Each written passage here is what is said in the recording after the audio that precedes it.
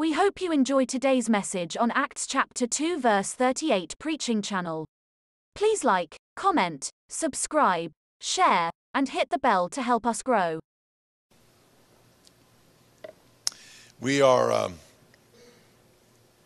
going to be teaching today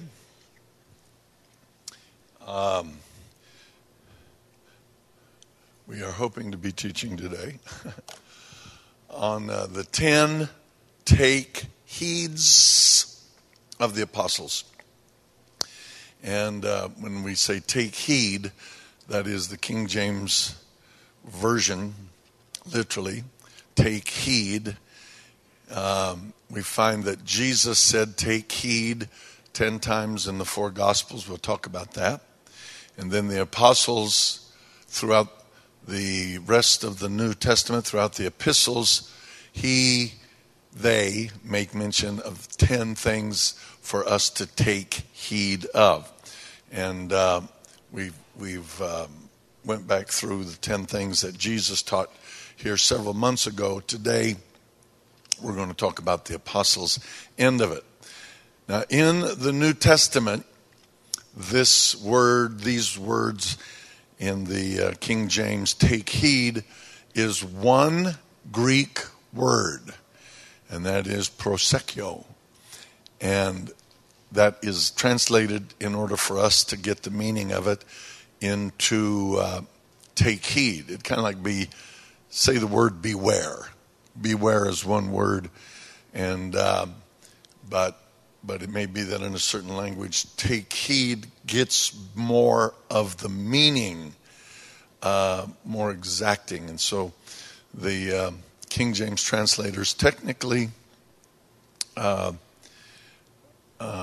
William Tyndale laid the foundation for the English translation, and so he did it, and then the King James translators followed suit with William Tyndale. But figuratively, it means to hold the mind towards. Take heed. That means focus. Hold your mind there. Pay attention to. It also infers be cautious about. Amen. Also means apply oneself to, adhere to. It's quite a word. It's quite a word. And so we pay attention, holding our mind cautiously and making application, adhering to what we are being told or what we are reading or what we're being informed about. We take heed in several directions. Again, it is used in other places as give attendance unto reading. Again, the word beware is used in be given to, or these 10 times take heed. Okay? Now, Jesus gave us 10 things to take heed of. The first one is in Matthew 6, verses 1 through 6, ultimately culminating in take heed that you do not your alms before men to be seen of them. Now, sometimes we do give offerings before men, but take heed. Make sure you're not doing that to be seen of them. Don't do it to be seen of them, just to be a show. People that do that to make a show of it, Jesus had other words, I guess I could say, verily, verily, I say unto you, they have the reward. If that's the reason they did it, was to be seen and show out, then they have their reward. If they're doing it from truly good, altruistic motives of wanting just to be what God wants them to be, etc., that's different. So we need to take heed of that. He said in 16:6 of Matthew, take heed and beware of the leaven of the Pharisees and of the Sadducees, for they say and do not.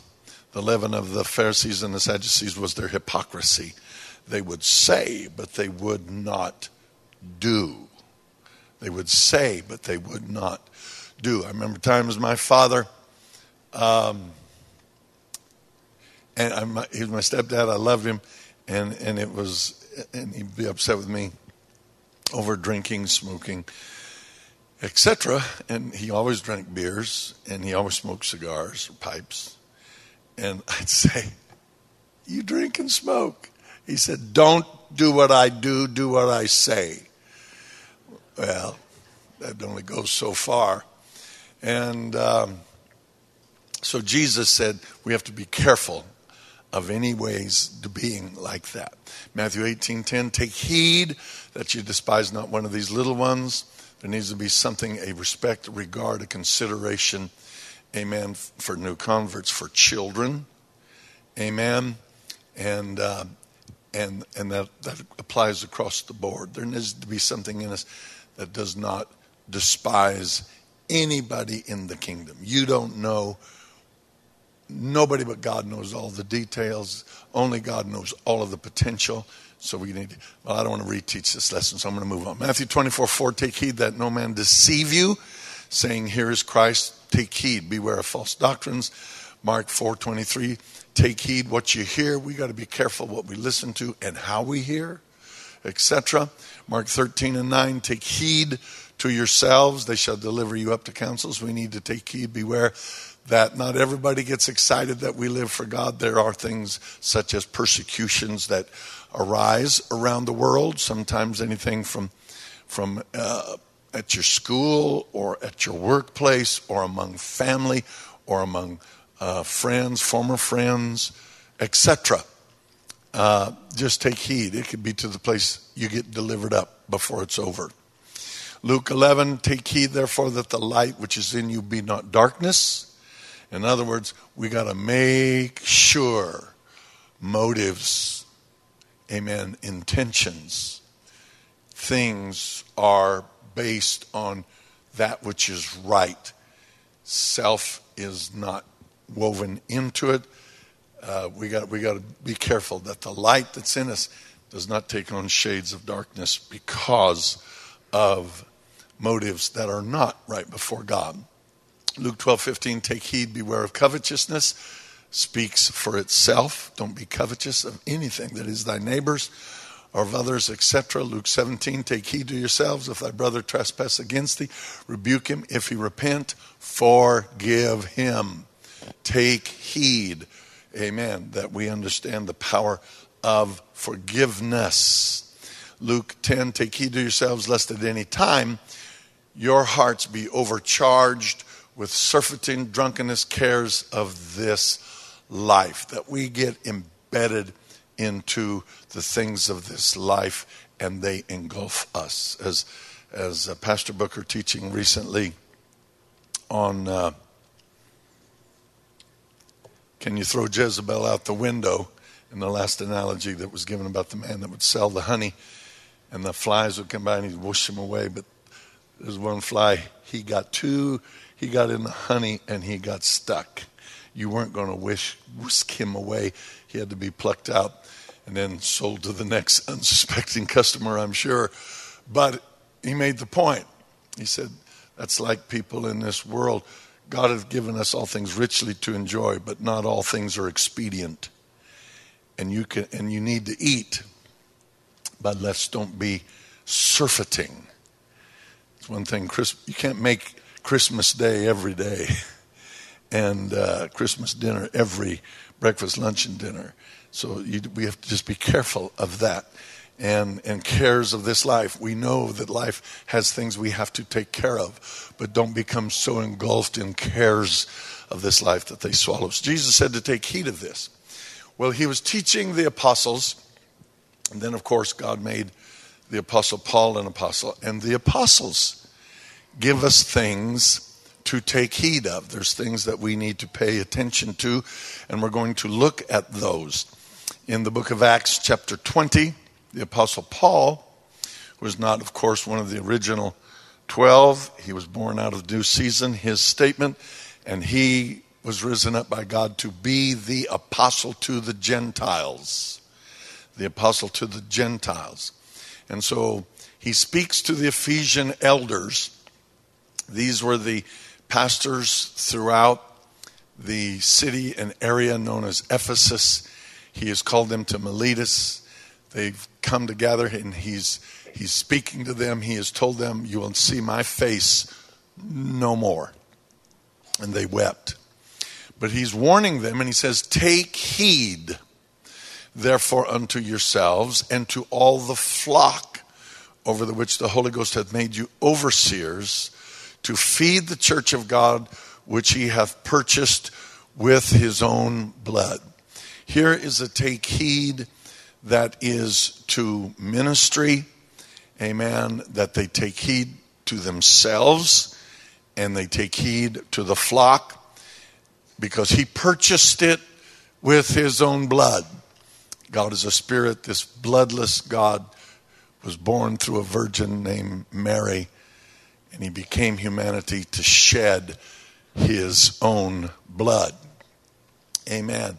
And so if he shed his blood for us and for the flock, then we need to take heed that we take care of it. He said, verse 29, for I know this, that after my departing shall grievous wolves enter in among you, not sparing the flock. Grievous wolves shall enter in. Paul in another place made this statement. Everybody ready? I don't care how good a pastor somebody is, how good a bishop somebody is. I don't care how hard we try, how hard we work. Listen to me. Jesus said, heresies must come. Divisions must come. Somewhere, someplace, sometime, somebody's going to latch on to a spurious, crazy, goofy doctrine. And they're going to, and the impression will be that they have special insights that they see and they know. One that's floating around the country. I don't tell this, but when I was first introduced to the truth in 1972, I was 19, and they introduced me to truth of baptism in Jesus' name, the infilling of the Holy Ghost, all of that, and it's in the book, and you've all heard it. But be that as it may, when I had repented, I was very repentant when I met, and God was trying to give me the Holy Ghost at home. I didn't know what it was, and I got the revelation. They told me, they showed me. Well, I ran from it. I backslid from my repentance. And then one night in broken, horrible condition, I said, God, I'll do anything. Get me out of here. And God spoke to a friend of mine 650 miles away. He said, arise, go get Larry. He's ready now. And he drove 650 miles and picked me up. Took me back to the church where I had no idea what they believed, but they believed in thorough repentance, baptism in Jesus' name, and the infilling of the Holy Ghost. So what I ran into their arms in Oklahoma, and I got saved. I went back a little over a year later and had my newlywed Brenda, and I went back to see those people. They had got swallowed up in what was called the Yahweh doctrine. And you couldn't say Jesus, you had to say Yahweh. You couldn't say Paul, you had to say Saul. You couldn't say Peter, you had to say Cephas. Like God doesn't know the language of English, you know. And it was I'm just sorry, it was goofy. And they swept up in it. And through the years, I remember being at a conference, being surrounded by these people, giving me all this. And I'm thinking, Jesus, had you not kept your hand on me and taken me to Oklahoma, I could have been swallowed up in that stuff. These people went to the point, to the place, they got so, had to be back, that the men were wearing robes and standing on street corners. And I mean, it was like, well, things happen. Weird stuff comes, and there's all kind. I've watched it through the years. The job of ministry is to know that kind of goes around. We need to take heed to ourselves and to the flock. In verse 30, also of your own selves shall men arise, speaking perverse things to draw away disciples after them. Sometimes people rise up even in local congregations, giving spurious, crazy stuff. And you have to stop and say, no. Now, this is for ministry. But listen, this is for everybody. We have families to protect. We have friends to protect. We need to take heed to ourselves and to our children. It's good to teach your kids the truth. They shouldn't just hear Acts 2:38, one God, Jesus' name, Holy Ghost, righteousness out of the mouths of the ministry. I mean, that needs to be taught and lived out and seen in the homes so that kids know, this is my world. This is my world. So this is a take heed. This is a take heed, amen, to all of us. Take heed to ourselves and take heed to those that are under us. Here's another one. Again, this is Paul. Paul gives us many of these take heeds. Romans 11:21, he said, for if God spared not the natural branches, speaking of the Jewish peoples, the Jewish physical descendants of Abraham, Isaac, and Jacob, the Jewish nation, amen. And now he is breaking those branches off. He is engrafting Gentiles. This is what happened in the dispensation of grace in the kingdom. And so we're part and parcel of the root and the stump, but branches were broken off. Unbelieving, born after the flesh Jews, if God spared not the natural branches, take heed lest he spare not thee. If he came to the place he had to break off somebody else to get us in, take heed, we don't live such a shoddy life. He has to break us off in order to put somebody else in. Take heed that we don't do that. Let me give this to you, Taylor. And it goes on.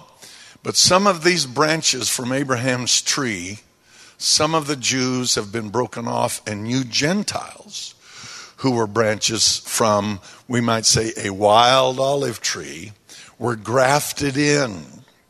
So now you too receive the blessing God has promised to Abraham and his children, sharing in God's rich nourishment of his own special olive tree. But you must be careful not to brag about being put in to replace the branches that were broken off. Remember that you are important only because, boy, isn't that the truth? If we have any importance, it's only because you are now a part of God's tree. You are just a branch, not a root. Amen. The root's been here a long time.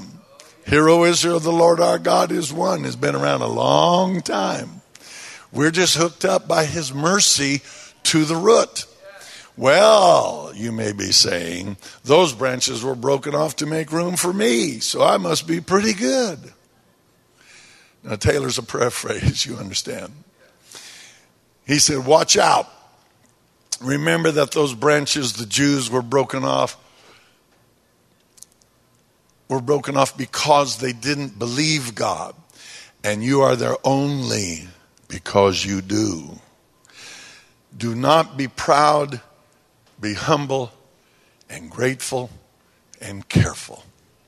Take heed. Take heed. We're here by grace. We're here and we're thankful. We're deeply, deeply thankful. But we know, Paul said, I know that in me, that is my flesh, dwelleth no good thing. If there's any good thing in us, it's that he is in us. We received his spirit. We took on his name. Jesus, amen, means Jehovah Savior. We took on his name, the only name under heaven given among men whereby we must be saved. He came and lived in us. He washed away our sins. We took on his name and he plopped us into the tree. And that's why if we have anything or are anything, it's his mercy. By his grace we stand. We stand by grace through faith, and that not of yourselves. It's a gift of God.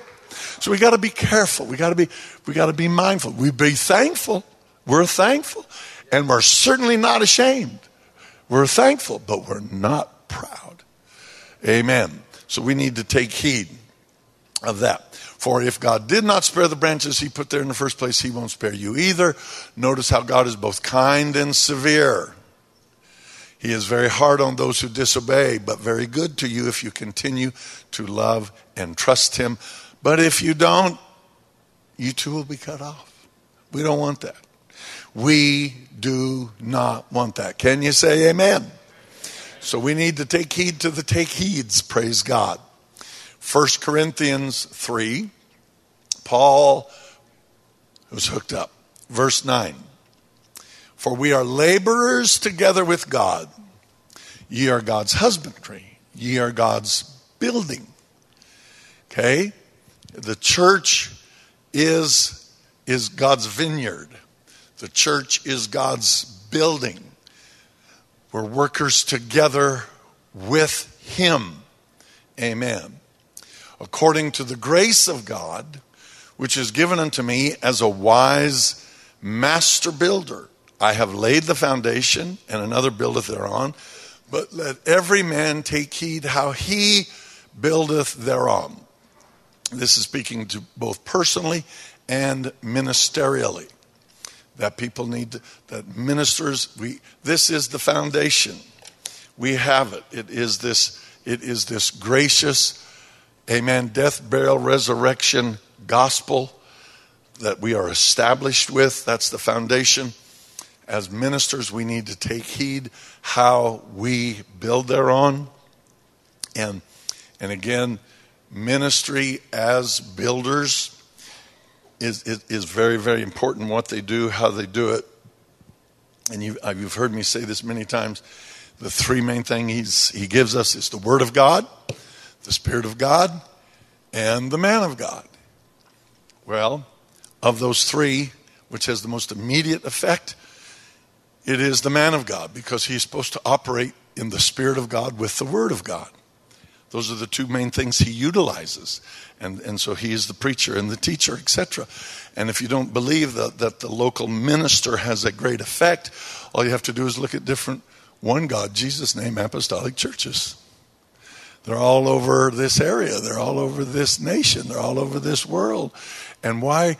And some of them are so much alike, and it's so beautiful, but some of them are so different, it's unbelievable. Well, it has to do with the ministry. It has to do with the ministry. And so he's telling ministers, you better take heed how you build thereon. We've got one foundation, you better take heed. But let's take that, there's a deeper truth in it. You and I individually, everybody's a builder. Jesus said, he that heareth and doeth these sayings of mine, I will liken him to a wise man that built his house upon a rock. And the winds came, and the rains came, and the winds blew. Amen. And beat upon that house, but it did not fall. Somebody else built a great house, but he didn't get it down on the rock. He didn't obey the sayings of Jesus, and the rain came, and the winds blew. And great was the fall of that house, because they didn't build it right. They didn't build it right. They didn't get it on that foundation. So us personally, everybody has to, and everybody's a builder. We have to build our lives correctly. Amen. There's some warnings there, how we build. For other foundation can no man lay than that which is laid, which is Jesus Christ. Now, if any man build upon this foundation gold, silver, precious stones, wood, hay, stubble. Notice these are going down in degrees of value. Gold, silver, precious stones, wood, hay, stubble. So we got to take heed what we're building on this truth out of. Amen. Every man's work shall be made manifest, for the day shall declare it, because it shall be revealed by fire, and the fire shall try every man's work of what sort it is. We have to take heed how we build.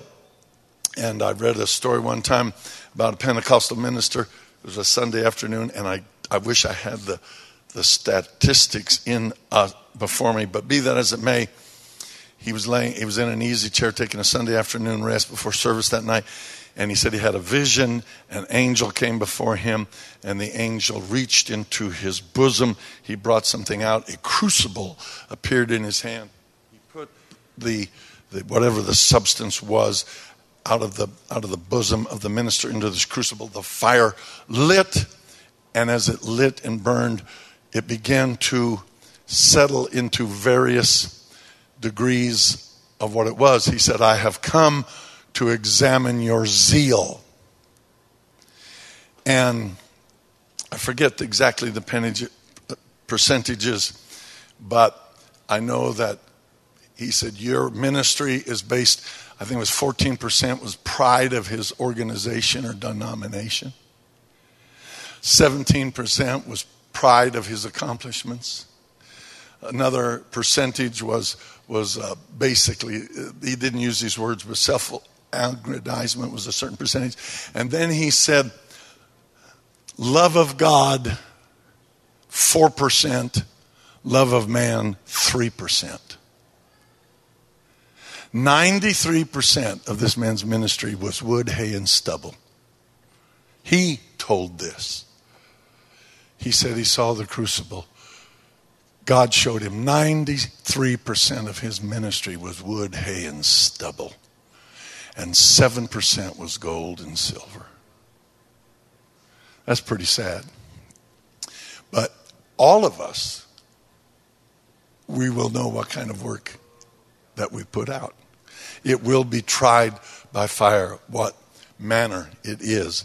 And so again, there's got to be something in us that beats in our heart that loves God, loves Him, loves His truth, loves His people, loves His kingdom, and we do it as right as possible. I have been the last month, I've got it in my prayer list, and it's in the top 10 things that I pray for. And I probably shouldn't even tell you, but I've been praying, God, everything in me that's not like you, I want you to scrape it out of me. Down to every cell in my body. I want it scraped out. Pettiness, selfishness, pride.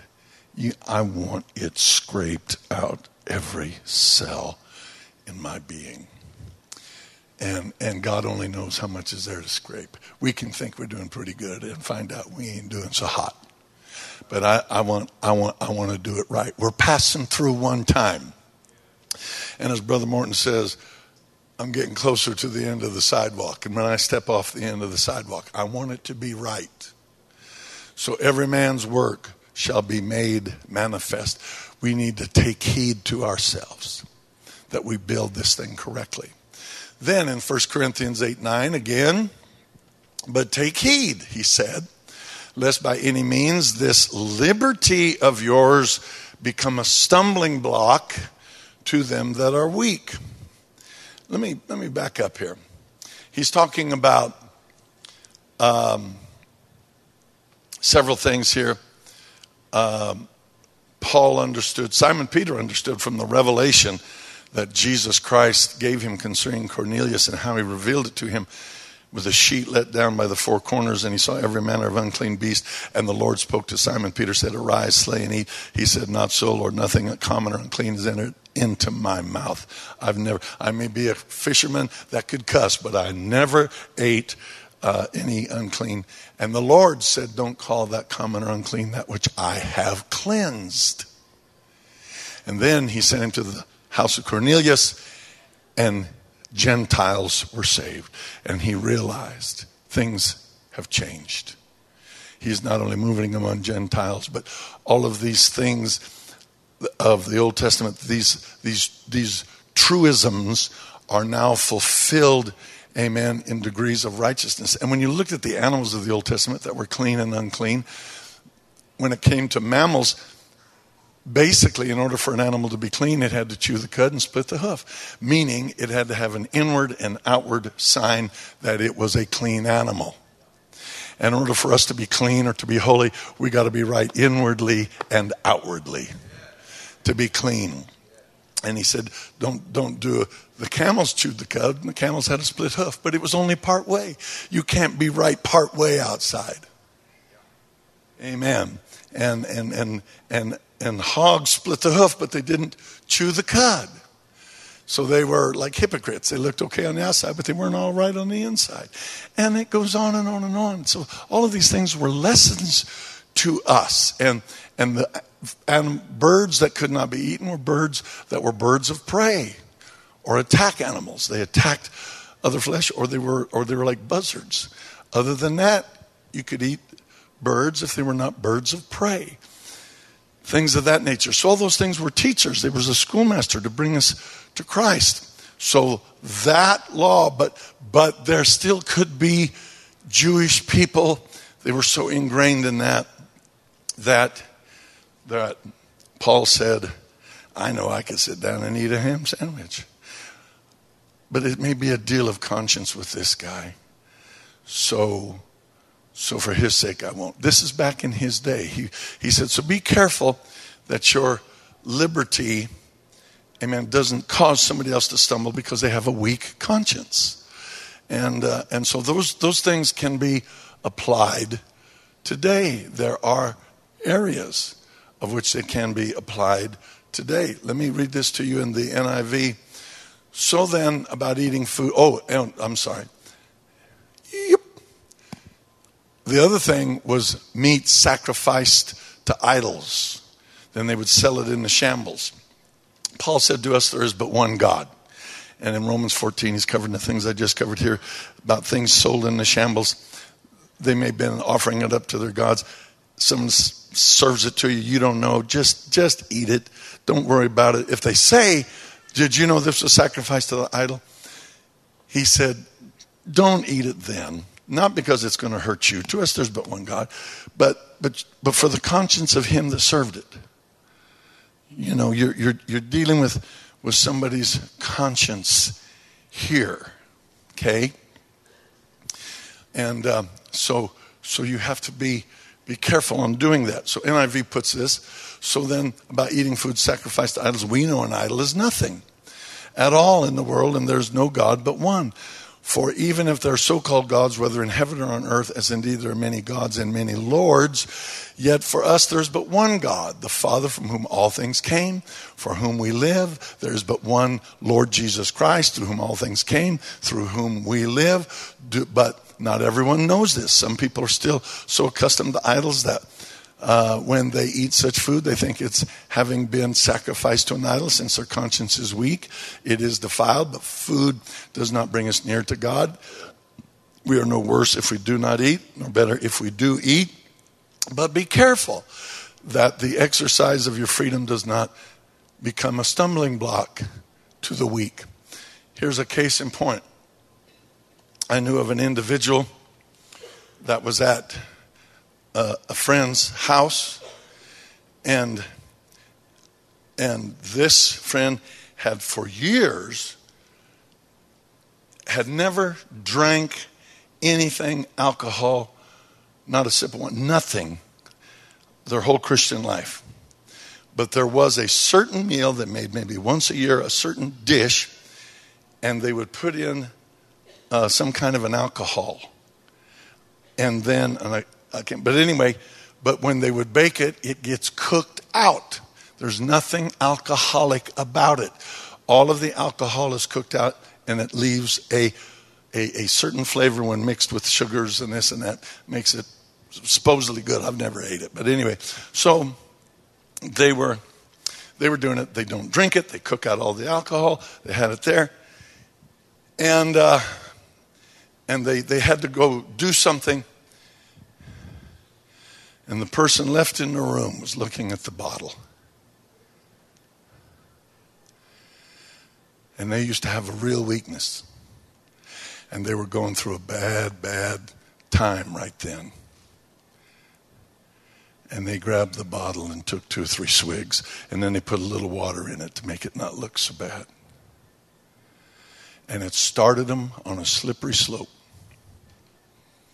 And they slid down the slope. They've caught themselves and did fine. And they're back on top. But technically, yeah, you're burning out the alcohol, this and that. But at the same time, that person was in a situation, it became a stumbling block. It became a stumbling block. And we have to be careful on things like that. We have to be very, very careful on things anything of that nature. We have to be very, very, very careful. Man, we could go on and on and on forever. Paul said, take heed. We got to watch out for our brothers and our sisters. We have to be very, very, very, very, very careful for our brothers and our sisters. There is a man in this church. I'm just going to tell you something. I was so proud of him. Man in this church, he's got some property and some buildings on it. And somebody said, we want to rent it. He needed to rent it. And they said, we'll rent it for $10,000 a month. He said, do what?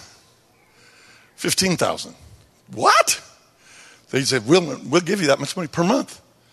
He said, what are you going to do with that? They said, grow medical marijuana. He said, you could pay me $100,000 a month. I wouldn't rent it to you. It ain't happening. And he wouldn't do it. Wouldn't let him do it. For that, I say, God bless him. Okay? And could he, quote, unquote, he wouldn't touch it? He wouldn't. But he just thought, no. That's what I call being careful. You follow me? All right? For if anyone with a weak conscience sees you who have this knowledge eating in the idol's temple, won't he be emboldened to eat what is sacrificed to idols? So this weak brother for whom Christ died is destroyed by your knowledge. When you sin against your brothers in this way and wound their weak conscience, you sin against Christ. Therefore, if what I eat causes my brother to fall into sin, I will never eat meat again, so that I will not cause him to fall. Take heed that we watch out for our brothers and sisters. Take heed that we're careful. Amen. For our brothers and our sisters. Amen. Here's another one in 10:12. Wherefore let him that thinketh he standeth take heed lest he fall. Amen. NIV. So if you think you are standing firm, be careful that you don't fall. Another one says, be careful if you're thinking, oh, I would never behave like that. Let this be a warning to you, for you too may fall into sin. We have to have confidence in him, but not confidence in ourselves. Paul's confidence was in him, and John said, now unto him who is able to keep you from falling. And Jude said that. And so, yes, he's able to keep us. But I'm going to tell you something. It's as we've taught recently, God left Hezekiah to try him to see what was in him. And that's when he showed everything he had to the ambassadors of Babylon. And Isaiah said, they're going to come and take everything they saw. And they did, not in his day, but in his children's generation. And so I don't want God to leave me for 5 seconds. We need to take heed. God, if you've lived long enough, you know you need him every hour. You need him every hour. You need him every hour. We need him every hour. Okay, Galatians 5:15. Paul's writing to the church of Galatia. He says, but if you bite and devour one another, take heed that you be not consumed one of another. Now the verse just before that is this. The entire law, all 613 commandments given throughout the Old Testament, the entire law, technically the Pentateuch, the entire law is summed up in a single commandment. Love your neighbor as yourself. Then he went on to say, but if you bite and devour one another, take heed that you be not consumed one of another. All right? NIV says, if you keep on biting and devouring each other, watch out or you will be destroyed by each other. Taylor says, for the whole law can be summed up in this one command, love others as you love yourself. But if instead of showing love among yourselves, you are always critical and catty, watch out. Beware of ruining each other. Amen. I don't like to be around catty people. I don't like to be around people that love talking negatively about other people. I don't like being around people that love gossip. I don't like being around people that are always finding fault with people. You know one reason I don't like being around them? That stuff can spread like a cancer. Negativity can spread. It can spread. And I made mention preaching in Pigeon Forge about how there's a people in Papua New Guinea. Brother Mooney told me about them. And these people, they cannot differentiate between the color blue and green. Certain tribal people, you can throw two swaths of cloth, red and green, however, they can't see the difference between those two colors. But you can get a piece of yellow paper, cut it in half, and same piece of paper. But the one on the left, they'll say that color, and they've got a name for that color, and the one on the right will have a different name for it. And everybody in the tribe will look at those two pieces of paper and say, yes, this, and yeah, no, that's that.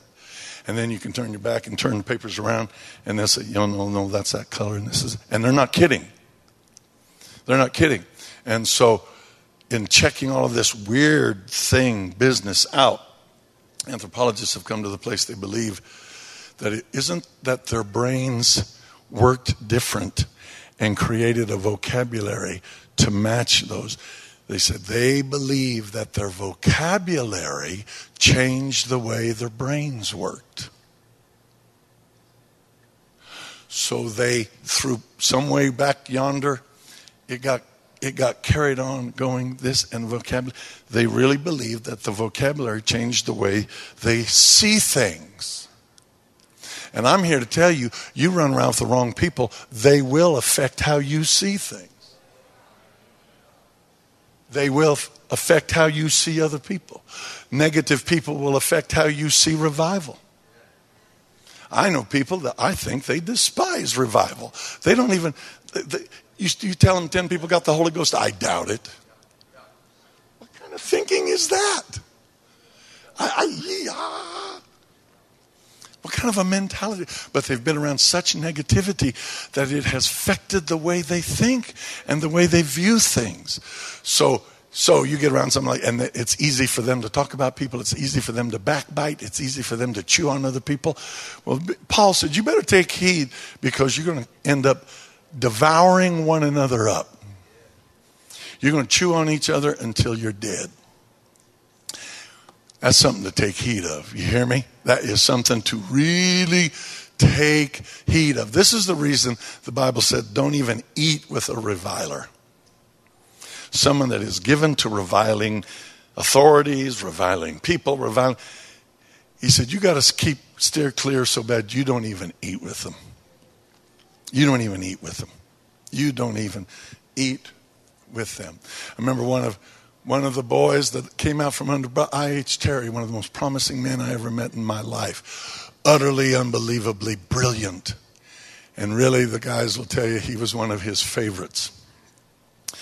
But he got to where he became a mocker of holiness, a mocker of righteousness, a mocker of standards, even to the point of questioning the necessity of new birth and this and that. And one day he called Brother Terry and he said, hey, Brother Terry, I'm in town. I'm going to take you out to eat. Brother Terry said, no, I can't go eat with you. Well, he said, I might be able to drink some coffee. I guess I could drink some coffee, but I can't eat with you. He said, why? He said, because the Bible says I can't eat with a reviler. You reviled everything I ever taught you. You revile what the scripture teaches. You make fun of it. I can't even eat with you. I might drink some coffee, but I can't eat. He got the point across. Amen. Amen. Because that stuff can affect you. It can affect you. So take heed. Take heed. Colossians 4:17.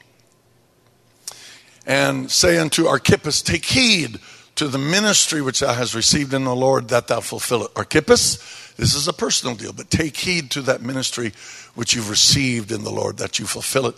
NIV, tell Archippus, see to it that you complete the work you have received in the Lord. Now was to that man personally in his ministry. Can I just tell you, that shoe will fit each of our feet some way, somehow, because all of us are supposed to do things for God. And we need to take heed that we complete whatever God wants us to do, whatever God wants us to be. Amen. There is no such thing as big or small. There's just the will of God. The will of God, big or small, doesn't matter. If it's 2 mites, amen, or whatever, it's whatever God wants. That woman gave 2 widows' mites, and they say that Barnabas owned most of the Isle of Cyprus. And he sold all of it and laid the money at the apostles' feet. That did not impress Jesus any more than that little widow woman's 2 mites. It's just the will of God. Whatever it is that we are supposed to complete, we need to complete it and take heed that we do. 1 Timothy, Paul's writing to Timothy 4:16, take heed unto thyself, Timothy, and unto the doctrine. Continue in them. For in doing this, thou shalt both save thyself and them that hear thee. We need to take heed again to ourselves, and we need to take heed to this doctrine, and we need to continue in them. Amen. In doing this, we'll save ourselves and them that hear us. We have to continue in them. NIV, watch your life and doctrine closely. Persevere in them, because if you do, you will save both yourself and your hearers.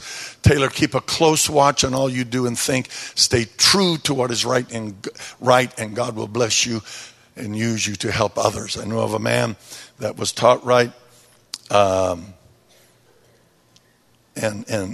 I really liked him. Anyway, he no longer baptizes in Jesus' name. I think if you say the word Standard, you would say, I think that used to be gas station. I think there used to be gas stations called Standard years ago. I mean, there's no concept. But he was telling a friend of mine, he was telling, you don't understand. He said, what are you doing? You don't understand. He said, I'm feeling God so strong these days. I'm feeling God as strong as when I first got the Holy Ghost. And my friend told him, he said, well, I don't doubt that a bit. I believe that. He said, because when you first got the Holy Ghost, the Spirit of God led you and guided you into all truth, and you were feeling him, and it was beautiful. But once he got you in the truth, he found out, because they received not a love for the truth, God turned them over to a strong delusion. God turned them over to a strong delusion, that they might believe it, die, and be damned, because they did not receive a love for the truth. He said, so God led you and guided you into this truth. Once he got you there, he found out you didn't love it. So now he's led you off into a delusion. I don't doubt that you're feeling him, because he's leading you off into delusion. He found out you didn't like what he taught. I said, what did he say? He said, he didn't say nothing. Can I tell you something? We need to take heed to ourselves and to this doctrine and continue in it. Again, not only for our sake, but for them that hear us, and for your children, for your family, for your friends. It fits all of us. Hebrews 3:12. And musicians, could you come? Take heed, brethren, lest there be in any of you an evil heart of unbelief in departing from the living God. There's got to be something in us that says, no. I'm going to take heed. I don't want there to be anything in my heart, no unbelief. Amen. Beware then of your own hearts, dear brothers, lest you find that they too are evil and unbelieving, and you are leading you away from the living God. Speak, let's all stand. Speak to each other about these things every day while there is still time, so that none of you will become hardened against God, being blinded by the glamour of sin. For if we are faithful to the end, trusting God just as we did when we first became Christians, we will share in all that belongs to Christ. So we take heed.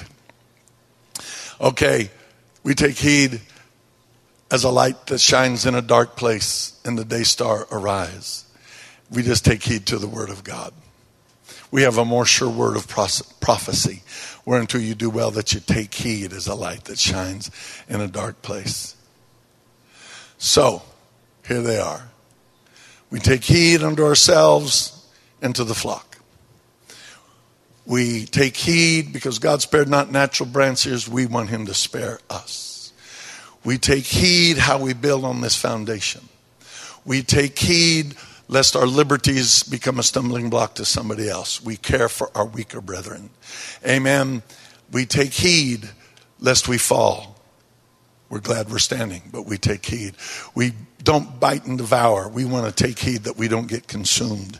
We take heed to the ministry, to the call, the will of God in our life. We take heed to ourselves and to this doctrine. We take heed, amen, lest there be an evil heart of unbelief. And we take heed to this more sure word of prophecy than we do anything else. Praise God.